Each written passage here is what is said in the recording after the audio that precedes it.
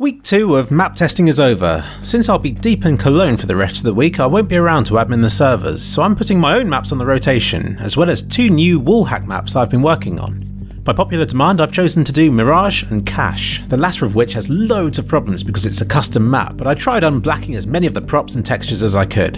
It's not perfect, but at least now you can practice lining up shots through walls on these maps as well.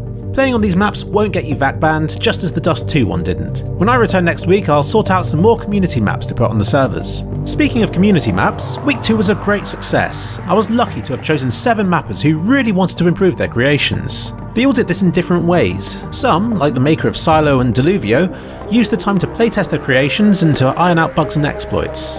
McMessenger was finally able to get his beautiful Foray map tested. He said it really helped to see his map from others' perspectives and has worked to make his map's layout easier to read. Everybody seemed to like the firing range at Bombsite A. Whiteout was a load of fun for me when I dropped by. Everybody had given up fighting to try and escape the map by forming human towers. This map has also had a lot of changes made to its unique design.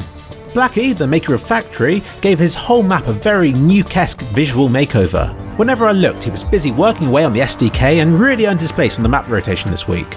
The visually striking Basilica has become even more impressive to look at, with beautiful brushwork inside and bright, colourful lighting outside. And finally, Ego has updated pipes over 20 times, changing both the gameplay and the graphics extensively.